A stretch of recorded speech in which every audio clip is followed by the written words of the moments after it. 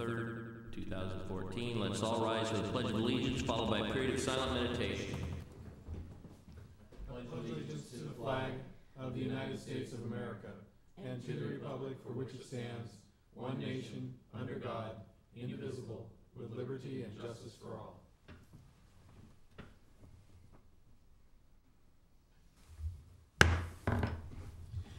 In accordance with LB 898, a copy of the Open Meetings Act is posted at the back of the chamber. The order of business of the City Council is as follows. The clerk will call the items listed on the agenda under public hearing. Anyone wishing to speak on an item should come forward after the clerk reads that item. The applicant and those in favor should speak first, then those opposed. The applicant may then make one short rebuttal. Each speaker should begin by stating name, address, and whether you're speaking in favor of or in opposition to the item. Please spell your name for us if it looks like it could be in the least way complicated. Testimony is limited to 5 minutes per speaker. After all public hearings, the council will vote on resolutions and items listed under third reading. On the second and last meeting of the month, immediately prior to the adjournment, anyone may speak on any issue not on the agenda for that date, nor plan for a future agenda. Teresa, call the first item, please. All right, just a reminder that due to the Veterans Day holiday, there will be no City Council meeting on Monday, November 10th. And due to the Thanksgiving holiday, there will be no City Council meeting on Monday, December 1st. Our public hearing consent agenda are items 1 through 8. Anybody who'd like to speak to these items? Staff questions? Next item, please. All right, we can vote on these items. Items 2, 4, 5, and 6 were introduced by Camp. So moved. Second. Seconded by Roy. Discussion. Call the roll. Camp, Yes. Christensen, Yes. Emery, Yes. Eskridge, Yes. Fellers, Yes. Gaylor Baird. Yes. Motion carried, 7-0. Next is our public hearing liquor resolutions. Those giving testimony are asked to come forward, raise their right hand for the clerk to administer the oath. After the oath, witnesses shall state their names and addresses. Applicants or witnesses are not required to stay for the voting session. I'll call item 9, manager application of Chad Parker for Sam's Club at 4900 North 27th Street. Good afternoon. Do you raise your right hand? Do you solemnly swear or affirm the testimony you're about to give is the truth as you verily believe it to be? I do. Thank you. Chad Parker, reside at 2061 North 91st Street in Lincoln, Nebraska. Okay. Any questions? Okay. You want to tell us a little about yourself or about the business? I can. Recently named to the club manager, been in position in Lincoln for 90 days. Prior to that, I was a store manager in position in Davenport, Iowa, on the eastern side of the state. Been with the company 18 years and excited to be part of the Lincoln community. Thank you. Very well. Thank you very much. Anybody who'd like to speak to this item? Thank you. Next item, please. Next will be item 10, manager application of Marvin Shoemaker for Sam's Club at 8480 Andermatt Drive. Good afternoon. Good afternoon. Raise your right hand. Do you solemnly swear or affirm the testimony you're about to give is the truth as you verily believe it to be? I do. Thank you. Again, my name is Marvin Schumacher. I'm the club manager at Sam's Club at 8480 Andermatt Drive. Have been there 2 years in June. Been with the company 13 years. My address, 4221 Mohawk, Lincoln, 68510. Anybody? Carl? Yes, thanks for being here. Were you at Sam's when they first opened this location? No, I did not open this location. I was previously, I was in Council Bluffs, Iowa, running that club. I have been at this club for a year in June. Okay, so you missed the fun I when missed we. the fun of the opening. Okay, all right, thank you. Anybody else? Any other questions? Thank you. Anybody who'd like to speak to this item?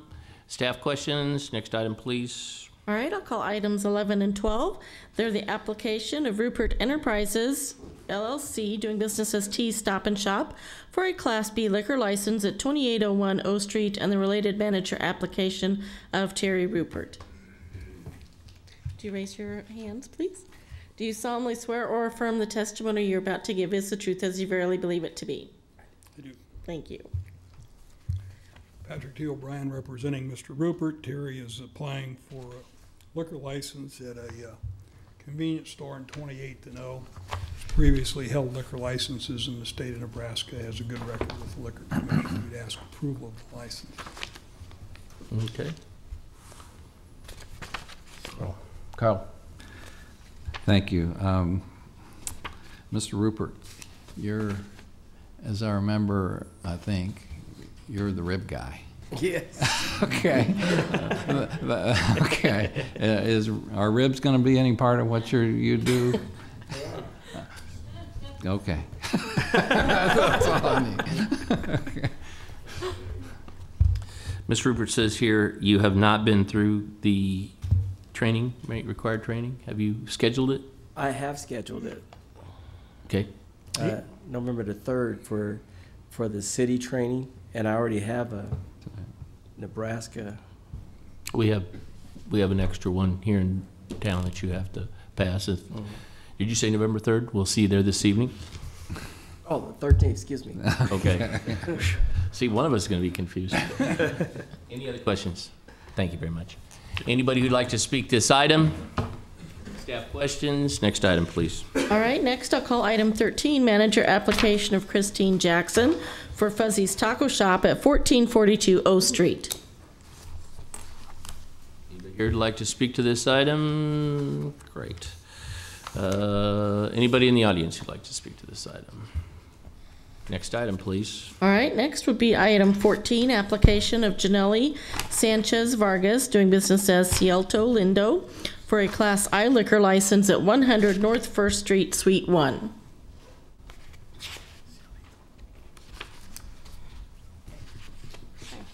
Raise your right hand.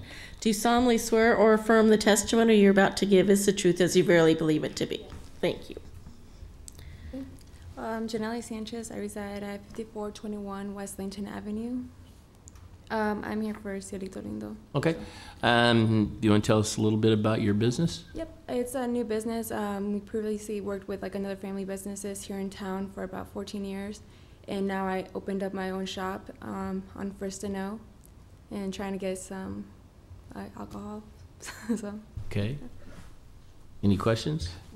Yeah, tell us a little more about what your restaurant will be. It's a Mexican restaurant, and we're just gonna like want to be able to sell like just like bottled Coronas or stuff like that, just something small. Just it tends to be that a lot of people do want to drink just the beers too when they're eating, and we want to be able to offer that.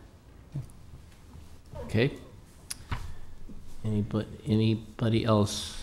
Before you go, you don't want to pronounce that since we probably have butchered the title. Cielito Lindo. Okay. Sounds a lot better when you say it. Thank you. Okay, thank you very much. Anybody who'd like to speak to this item? Staff questions? Next item, please. All right, I'll call items 15 and 16 together. They're the application of MG Enterprises, LLC, doing business as The Alley, for a Class C liquor license at 1031 M Street, and the related manager application of Matthew Moore. Please raise your right hand. Do you solemnly swear or affirm the testimony you're about to give is the truth as you verily believe it to be? Yes. Thank you. I'm Matthew Moore. I reside at 3327 Mohawk Street here in Lincoln. I recently purchased The Alley I took ownership as of October 6th. Roy.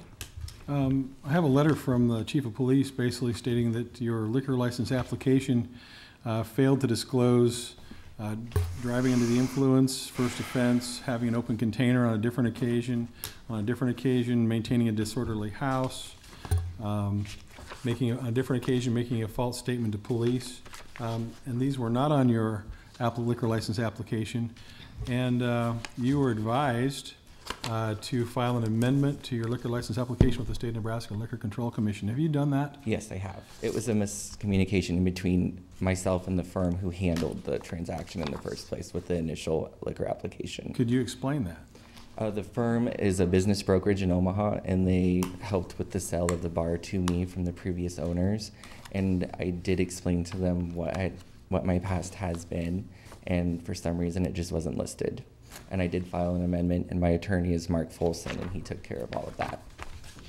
They filled this out for you? They filled your application out for you? They handled a majority of the application process for me. It's part of how they help with the transition of the sale of the bar. Okay. You said you took possession in early October, Mm-hmm. so it's completed. What if your license was not granted, does that void the contract, or? In a sense, I do believe so, yes.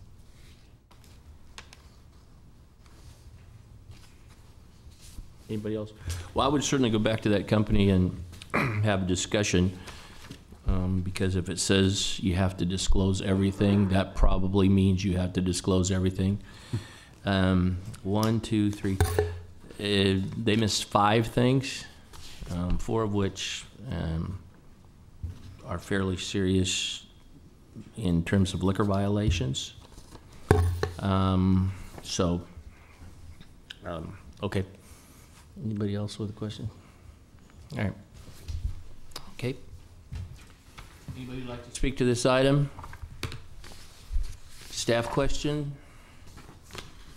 Yeah, I'll do it.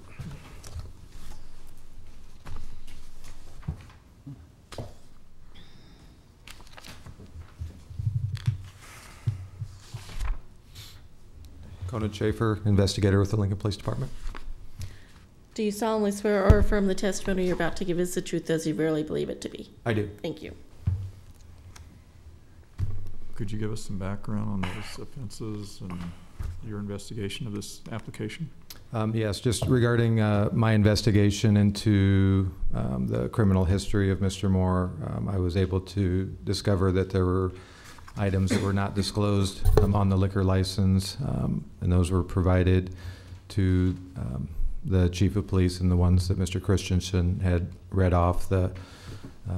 And some of those excluded him from other applications. The false information to a police officer falls into the realm of providing false information to government agencies. And I did have an interview with Mr. Moore regarding the nature specifically of that violation, and he indicated to me that he did not recall the specifics of it, so wasn't able to speak in depth with me about it.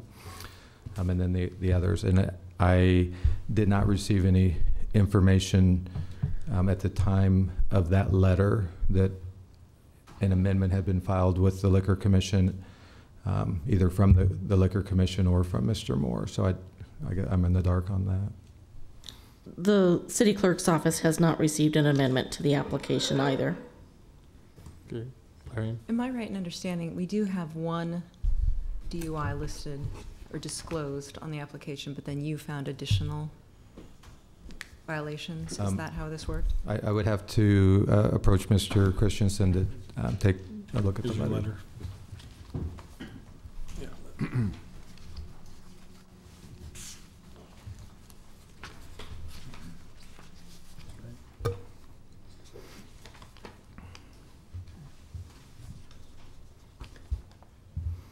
So the one DUI was the one violation that he did disclose.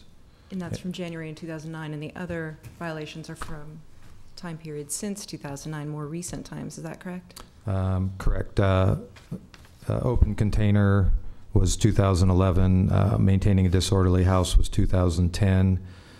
False statement to a police officer or false reporting was 2010. And then a traffic violation was previous to all of that. Any other questions? There was some awareness of the need to disclose, but not a complete disclosure offered. That's correct. And I don't. I know that at least a portion of that application, I would have to take a look at the complete application again to see what was handwritten and what may have been typed. So I don't know how. I was under the impression that Mr. Moore was the one that had completed it, but I don't know for sure. Was Mr. Moore's signature required on that document? Yes, sir.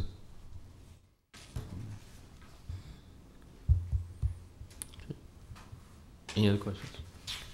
Okay, thank you.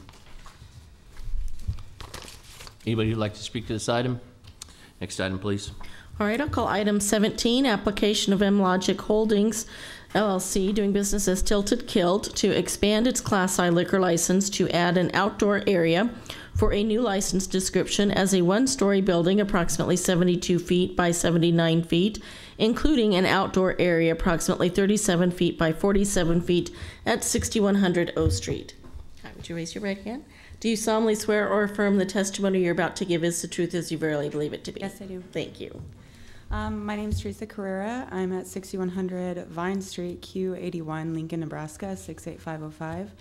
And I'm here on behalf of Tilted Kilt. I'm the new assistant general manager. I've been with the company for 6 months. And this is just to, our previous liquor license did not include the patio, so we're just seeking an amendment to cover it. How do you spell your last name? C-A-R-R-E-R-A. Thank you. Questions? Just for clarification, this is not a new area. The patio has been there and been used. It just got missed when we made the It did. previous correction. Okay. All right, thank you. Anybody would like to speak to this item? Staff questions? Next item, please. Mr. Chair, I'd like to make some motions here on these liquor applications. I would move approval of items 9, 10, 11, 12, and 17. 14? Oh, yes, thank you, yeah, 14, thank you. And 17. 17. Yes, 9, 10, 11, 12, 14, and 17? correct. I'll have further motions in a moment. By Roy. Discussion?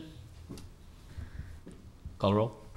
Camp? Yes. Christensen? Yes. Cook? Yes. Emery? Yes. Eskridge? Yes. Fellers? Yes. Gaylor Baird? Yes. Motion carried, 7-0.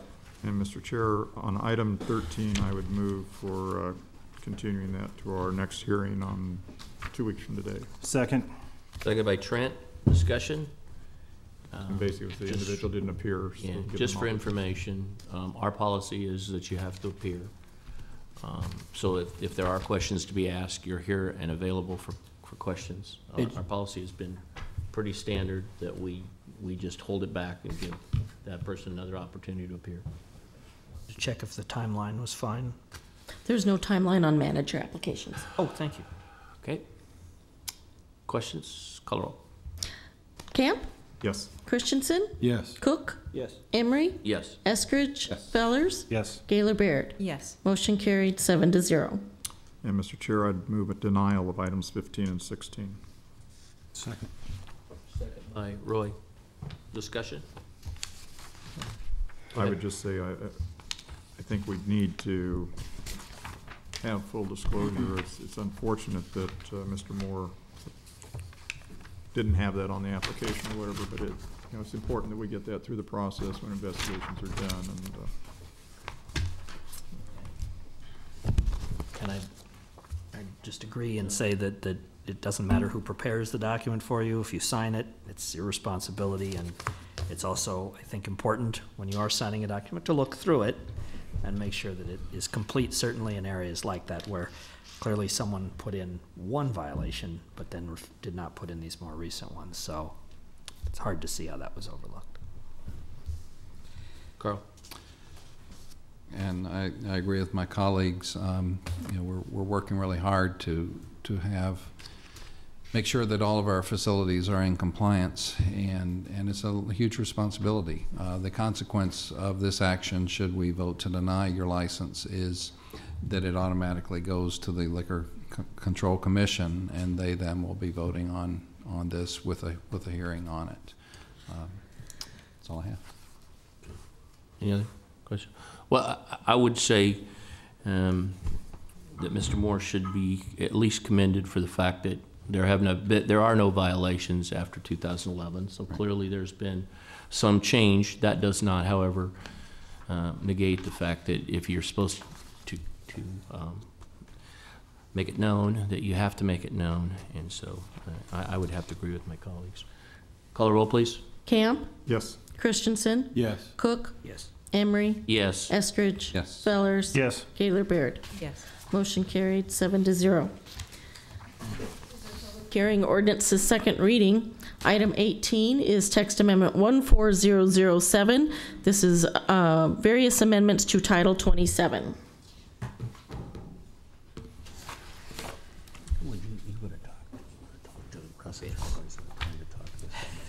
Going to have more time to get up. Sorry. No, good for you. I was going to say, what more can I add? But now I have to add something. This is you know, every couple of years we have collected enough information about errors or omissions or conflicts between one section of this ordinance and another. It's 400 pages long and very complicated. Anything to do with is very complicated. There were, but there is nothing in here that changes the regulation of land. This is all intended to be a clarification or a correction. There's a section on appeals, and there are some cases where the city council has the right of appeal of an administrative decision or a planning commission action. There are other places in the ordinance where inadvertently it had been omitted. There's no place where the mayor has an opportunity for appeal, and he noticed that and thought he ought to be treated like other elected officials, and I don't disagree with that. So if you have any specific questions, I'll try to respond.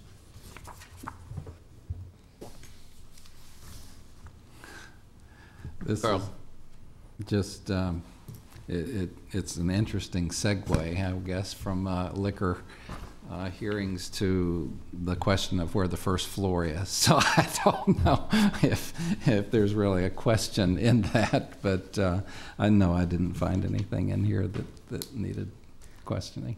It's good to hear, thanks. Larry. Marvin, a couple of years ago, the department spent a lot of time working on the sign ordinance, different clarifying and trying to make it very user-friendly. You've got points in here that address types of signs and their regulations. Were there problems or things that were overlooked in the recent review, or? I think in that last change to the sign code, there were some inadvertent word changes that did affect the way that it was being interpreted. And I'll just briefly, so you can see a picture of this. If I can have that slide up. This is a slide of what the Best Buy. These are not real stores, I don't think. These are, could be. These are this is a slide of what the Best Buy store on North 48th Street might look like if it was subdivided into multiple tenants. It's a pretty large space. I think it's about 70,000 square feet. And so this is the south portion of one building. That building stretches out another 500 or 700 feet further to the north. And it's not two buildings, although it may look like it from the street. It's actually, according to building and safety, one building. And the way that the language had been written, it said you can't have more than 500 square feet of sign area on a building. Well, Best Buy had more than 500 square feet of sign area themselves. They had a sign here and they had a sign here. It was, I think, appropriate in scale, just like this proposed sketch of what these signs are going to look like, I think are appropriate in scale to the nature of these buildings, large buildings, well back on the street, and so visibility is an issue. But building and safety, looking at how to interpret that, said, oh, well, there's already more than 500 square feet to the north of this same building, so I'm sorry, you can't have any signs at all. And that didn't make a lot of sense, and obviously it wasn't interpreted previously that way because Best Buy did have signs. So I recalled that the intent was to say 500 square feet for any one sign. And then beyond that, there's a percentage of the total sign area of a building to make sure that you don't just completely wrap a building in signage. And so that was the change from 500 square feet of sign area to 500 square feet for any one sign. Each of these signs is 200 to 250 square feet. Thank you.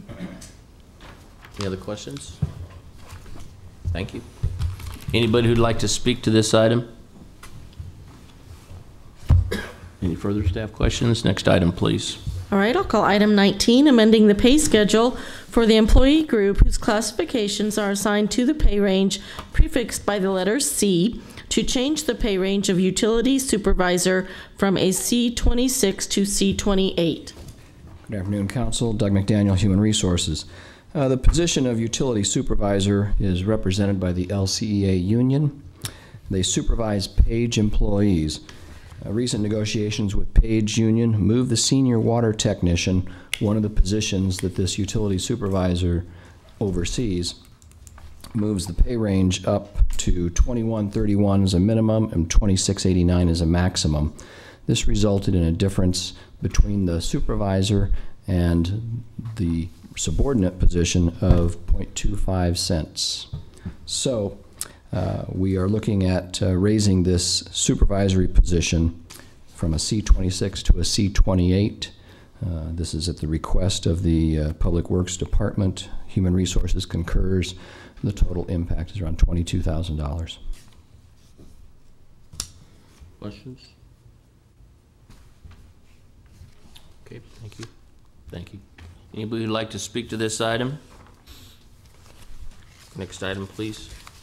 Item 20, amending the pay schedule for the employee group whose classifications are assigned to the pay range prefixed by the letter E to create the classification of Human Resources Generalist. This request is a new position that is being requested by the Human Resources Department itself. It will replace a vacant clerical support position that we've held open for several years. The position is in the budget.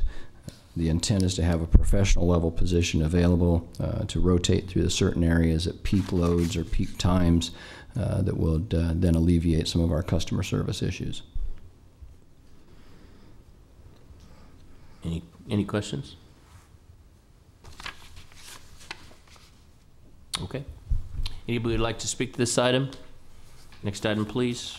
Next would be item 21, amending section 2.76.400 of the Lincoln Municipal Code relating to leaves of absence without pay to provide that leave without pay shall not be granted to accept other employment. Council, what we're trying to do here is seek an amendment to the code in 2.76.400 that clarifies that unpaid leaves of absence will not be granted for the purposes of accepting other employment. Recently, we've had 3 requests for travel and study, only to discover after the fact that individuals accepted other employment. So we do not intend this language to prohibit someone from accepting an internship with a stipend, as we would see that to be educational in nature, but it's not the intent that we would grant an unpaid leave of absence for people to accept employment outside of the city. John? Yeah, Mr. McDaniels, how, since you understood after the fact on these 3 incidences, how likely would you be able to tell that somebody's asking for a leave of absence for other purposes? Well, I think, that's an excellent question, Mr. Camp. I think, our sources tend to keep us informed as to what the intentions of people are. And so one situation was denied because we subsequently received a referral check on the person. Mm-hmm. So the two hand in hand. The others were after the fact, but again, LinkedIn is a wonderful source of finding out information, and so as we network with one another, it comes to light that people are finding other employment. So I think our chances are pretty good. Okay. And so the alternative would be if an individual were asking for a leave of absence to seek other employment, that you would just terminate them instead, or? Well, we would deny it, the leave, and they would make a decision if they want to stay employed with the city or if they want to seek new opportunities. Thank you. Any other questions? Okay, thank you.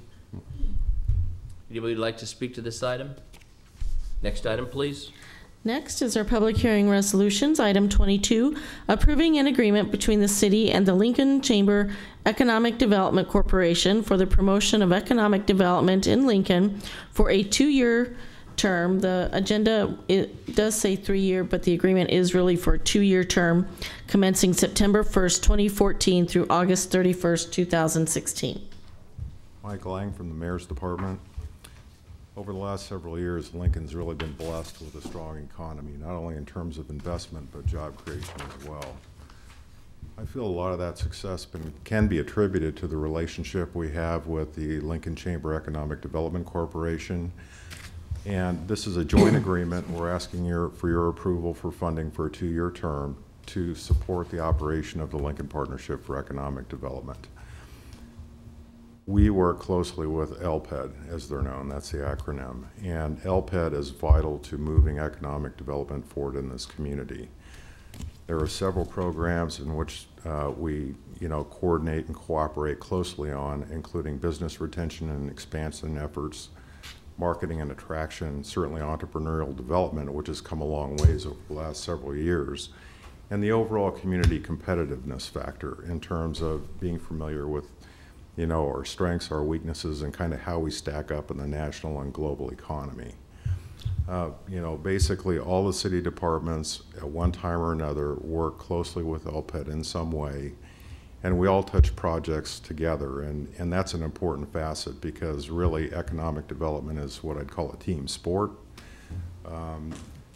Knowing each other, going out on business calls together, and really cooperating on planning our annual program of projects is essentially helping us to determine what the community needs in the future in order to continue our ongoing success. So I strongly recommend that you support this 2-year agreement, and Wendy and Pat and her staff are great to work with, and we really appreciate the fine work that they do in the community. Do you have any questions? Mike, I think it's fair to say that what we really have is this is a mutual benefit, and that's why we've decided that if we vote for this, in the past budgets we have had this group project because it's mutually beneficial. Is that fair? That's correct. It's actually, I was trying to dig up a little history in this relationship. From what I can tell through the city clerk's office, it dates back to 1996.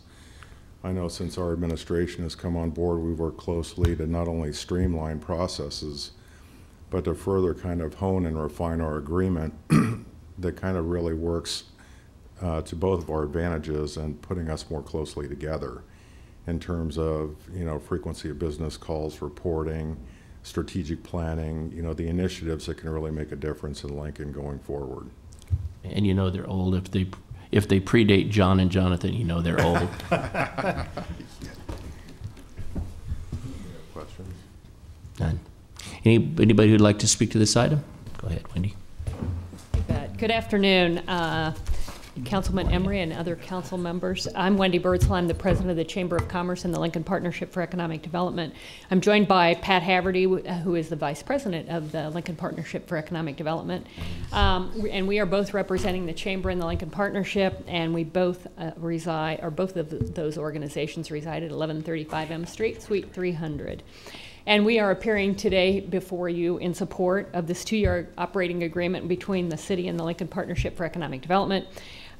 This public-private partnership really plays a vital role in promoting economic development for our city. The strong leadership and foresight of our predecessors was really instrumental in the creation of this unified economic development effort under the banner of the partnership.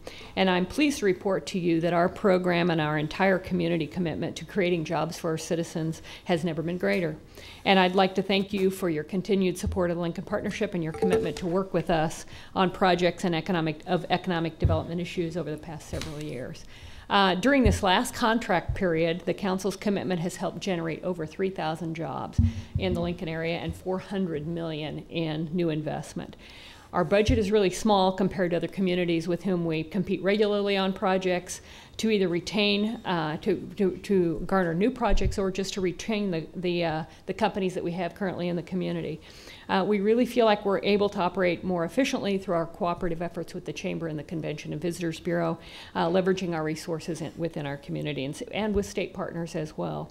By approving this commitment or this contract, the council is not only providing funds for economic opportunity, but you're also leveraging an additional $500,000 through our private sector partners. The partnership is really a true example of a unique private public-private partnership. That's not easy to say. I'm going to have you all do that once or twice. A true private-public partnership that works. We've been very pleased working with our working relationship with the mayor's office and his staff, as Mike has said. The reason it has worked so well is because we do have a great relationship and are able to work through multiple issues very, very rapidly. I know Pat has a couple of things that he'd like to mention as well. Sure.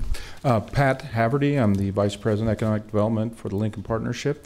And Mike did a really nice job of talking about the great relationship that we have with the city. He also touched on really our 4 core areas that we work in: business retention expansion, which is really important, and that's the main focus of our organization. About 90% of your primary job growth at a minimum comes from businesses that are already existing in your community expanding. Innovation and entrepreneurship, over the last several years, we have made huge strides and made a real point of emphasis on the innovation and entrepreneurship side. We have a full-time staff member dedicated to that. We also contribute a significant amount of money of our budget back into supporting the entrepreneur community here in Lincoln. Business attraction, which probably gets the most press of anything that we do, but that's a very important piece continues to be an important piece of what we do. However, it's not the main focus of the organization. And Mike touched on it a little bit. We call it community competitiveness. How does Lincoln stack up against the rest of the country, the rest of the world? And we have a team of folks. We share resources with the chamber, and we work on those issues to make sure that we are in the best competitive position that we can be. Obviously, economic development is an important activity for any community. I would like to thank each and every one of you for your commitment to jobs in our community and ask that you approve the contract for economic development services as presented here. Happy to answer any questions you might have. Questions? Larry? I just wanted to say thank you for all the work you do with the city. It seems like it's hard to open up the paper without seeing a picture of you and the mayor cutting a ribbon. Those are good things. Right. We've had a record number of ribbon cuttings this year, too. Absolutely. Following up on what you said, Pat, you mentioned identifying sort of our strengths and weaknesses compared to other cities. I noticed there's a one-time expense of $150,000 that will be dedicated for a study. Can you tell us more about the study and what you hope more specifically to glean from that and how you guys will put that to use? Let me take that. Okay. In 2002, Angelou Economics came to Lincoln and they did a study for the community. And what it did was it looked at strengths, weaknesses, where the community needs to go. They did an update. And the partnership was really strengthened from that. We're looking at doing another type of Angelou study. We're going to engage a number of stakeholders and community leaders, and we're going to try to look for that, what's next for Lincoln. We've had so many great things that have gone on, and so what do we need to do next to be competitive and continue to have a great city and keep the momentum going that we've got. And so we sent out an RFP. We sent it out to 6 firms that we had went out in the economic development world and looked for folks who would recommend consultants who had done this type of work. We sent out 6 RFPs. We just recently got back 4 of those responses, and we've got a small committee in our organization that's now taking a look at those, and we're going to decide which one of those consultants is going to do this study. It'll probably be about a 6 months study, and they'll come back out with a strategy plan, steps for moving forward. Any other questions? Thank you. Thank you. Anybody else who'd like to speak to this item? Staff questions? Next item, please. All right, I'll go on to item 23, approving an interlocal agreement between the city and Lancaster County for a joint data processing division to update and revise the Information Services Division and the ISPC, and to provide for budgets, cost distribution, billings, projects, and other matters. Good afternoon, council members. I'm Steve Henderson with Information Services. Many of you probably know there is an existing interlocal that addresses how Information Services delivers technology services both to county and city organizations. In that interlocal, there is a body called the Information Services Policy Committee, the ISPC, created, and we have been working with the ISPC members to develop a set of revisions to that existing interlocal. What you have before you today is the culmination of that effort. I'll speak very quickly to 5 points in those revisions that might be of interest to you. First, the ISPC will have more flexibility to create or retire advisory groups that report to the ISPC as different technology issues arise. The existing agreement provides for none of that flexibility. Secondly, the revised language shifts the focus on financial matters to information services cost allocation and rate setting work rather than budgeting.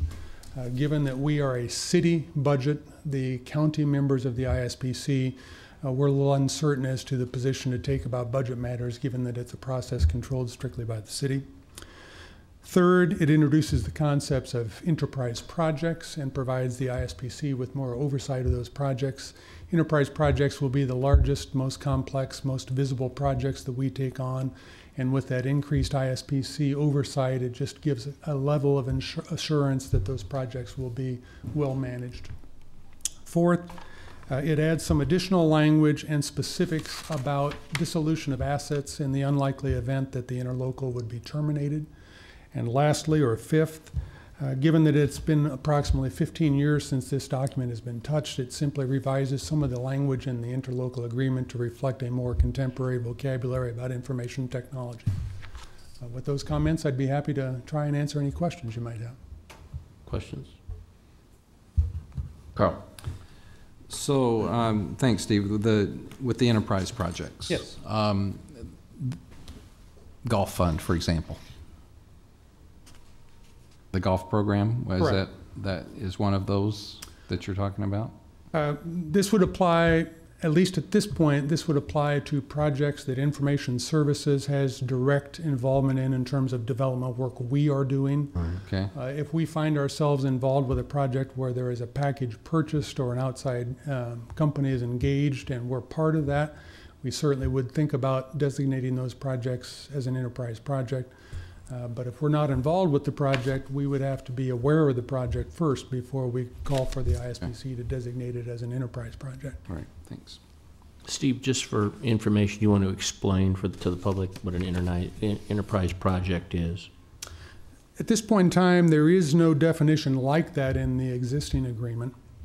The intent is to create a portfolio of projects that the ISPC believes to be extremely critical about either the budgetary elements of the project, the technology involved, or the complexity of the project, such that there's enhanced oversight and management exerted against that project to make sure the very best thought and care is taken to make sure that project's a success. Okay, thank you. Any other questions? Thank you. Thank you.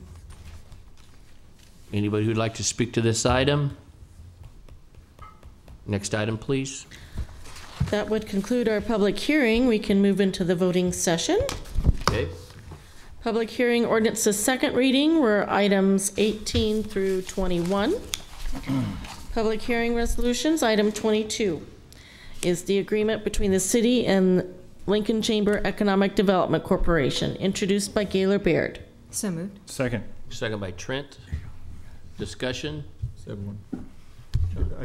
Did it get clarified in the resolution itself that it'd be transmitted to suite 300 versus 200?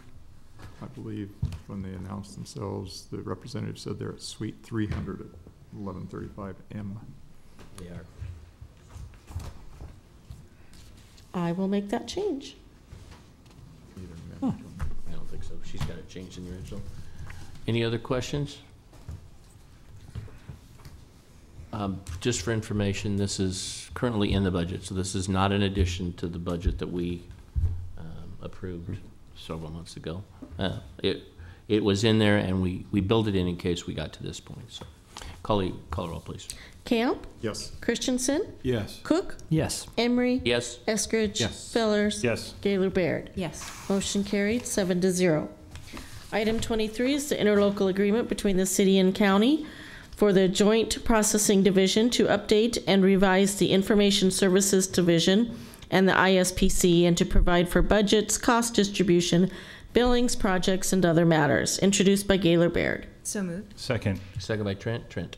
I have the pleasure of serving on the IS committee, and we painstakingly went through every single word in this agreement. So it's well thought out, and I'm happy to support it.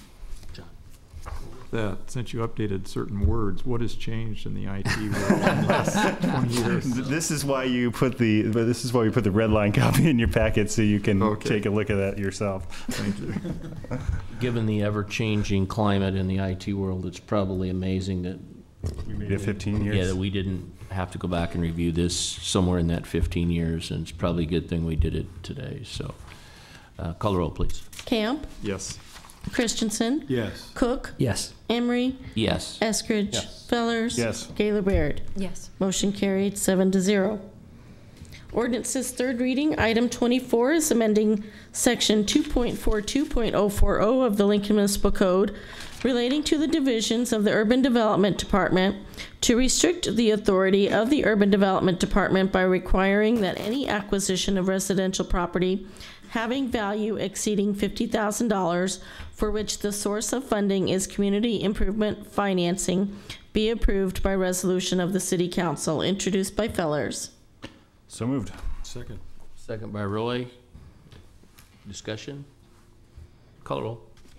Yes. Christensen? Yes. Cook? Emery? Yes. Eskridge? Yes. Fellers? Gaylor Baird? Yes. Motion carried 7-0.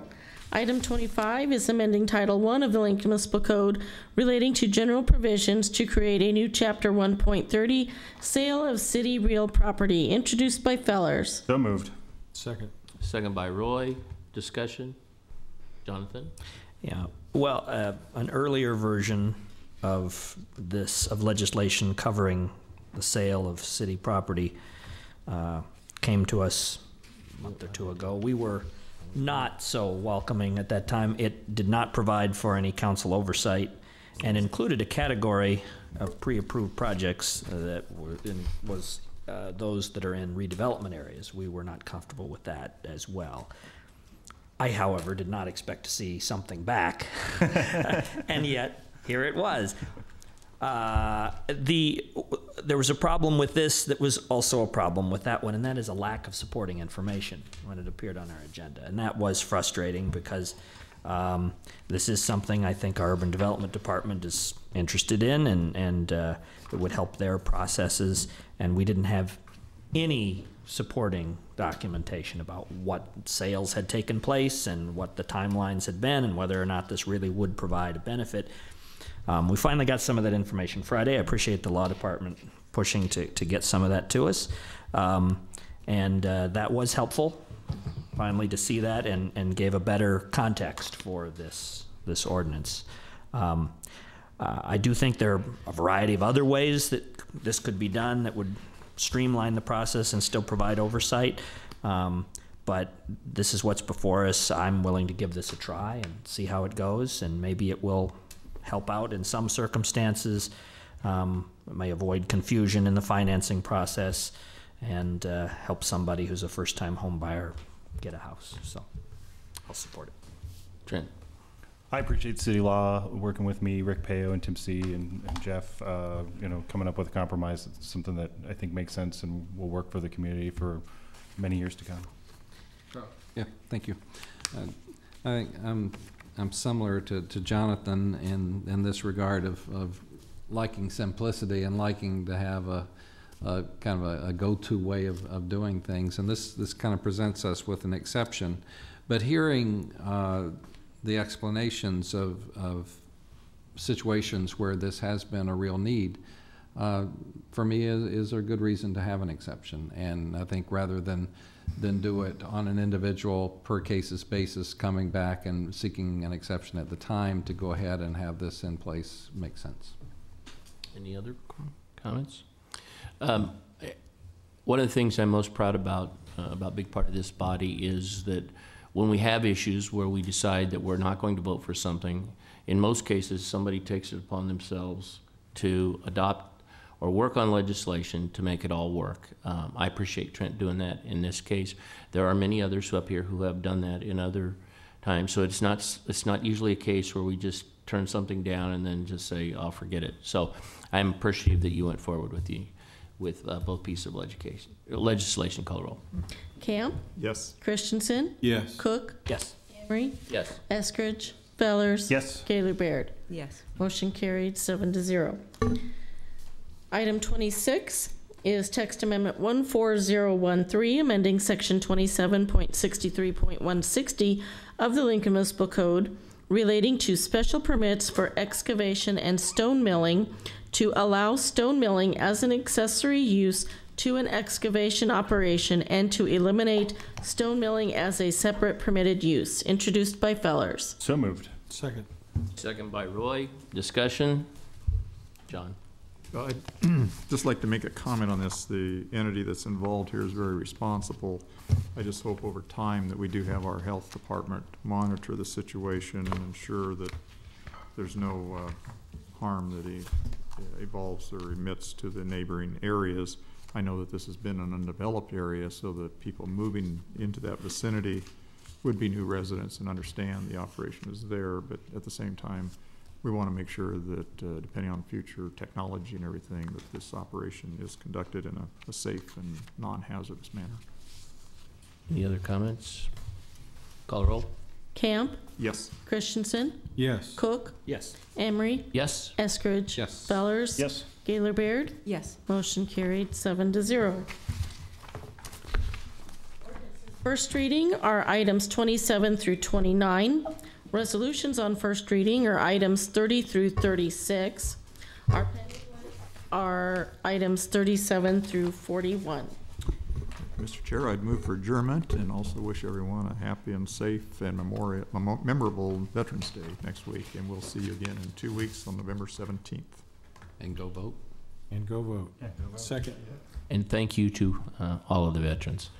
Seconded by Roy. Call the roll, please. Camp? Yes. Christensen? Yes. Cook? Yes. Emery? Yes. Eskridge? Yes. Fellers? Yes. Gaylor Baird? Yes. Motion carries. We are adjourned. Are you guys, Jason?